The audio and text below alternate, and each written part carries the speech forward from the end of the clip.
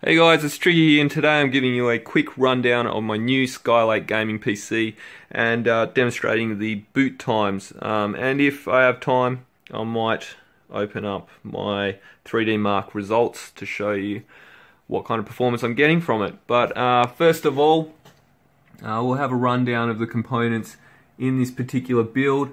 The case itself is a Be Quiet Base 800. Pretty well priced case for what it is. It's German made, well, German designed, made in China or Taiwan or wherever they make everything these days. It has two fans that come shipped with it at the front and a fan at the back, 3 fans in total. The motherboard is a Gigabyte G1 Gaming 7 motherboard. I'm running the latest beta drivers, which are F8i. The processor is an Intel unlocked i7 6700K. The RAM is G.Skill Trident 3200 RAM. That is running on XMP Profile 1, so the full 3200 megahertz there. The graphics card is a Gigabyte G1 GTX 970. I have got that slightly overclocked, but nothing too massive. My primary hard drive, you can see down there, which is an M.2 NVMe drive, Samsung 950 Pro. It is only the 256 gigabyte version, so it's not quite as fast as the 512 gigabyte. Actually, the 512 is quite a lot faster. In the back, I've also got a Samsung 850 Pro 500 gigabyte drive. The power is Be Quiet Dark Power Pro 1000 watt. This is an awesome power supply, albeit very, very heavy for what it is. It's overclockable. It doesn't have the nicest cables, but yeah, it's really durable. Gets great reviews. What else to tell you about this system? I know I've probably left something out, but anyway, Windows 10, I'm on the fast ring at the moment of rollouts, update rollouts,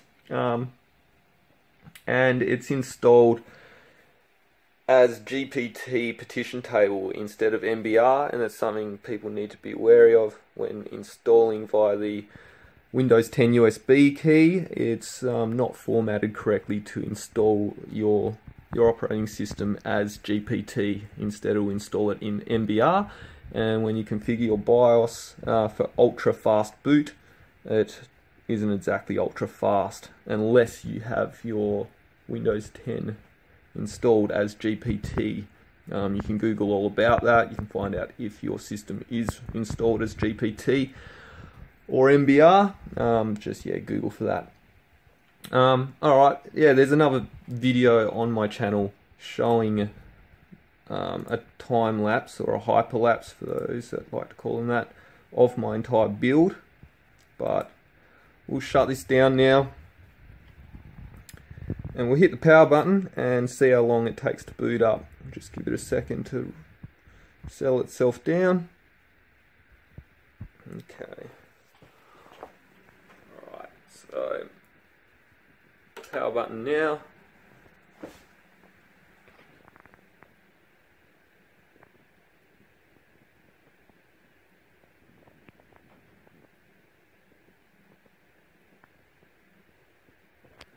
At the boot screen, I do have a pin for my login.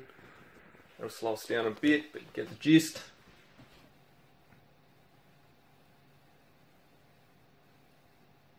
I don't have too much starting on startup. You'll see here. So Corsair link.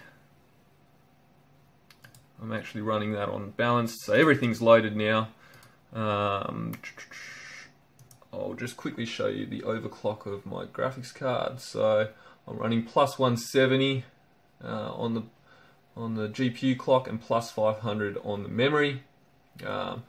Plus 10 on the target power. That's pretty much it for now, so nothing too heavy there. The processor is overclocked to 4.5 gigahertz. so not a heavy overclock, and like I mentioned before, the RAM is running its default XMP profile 1. The FCLK is at 1000 megahertz instead of the auto default of 800, and that did help me get a little bit of a performance boost. And everyone should have that set on 1000 if you're building a new machine. You don't want to see my email. What do you want to see? 3D Mark results.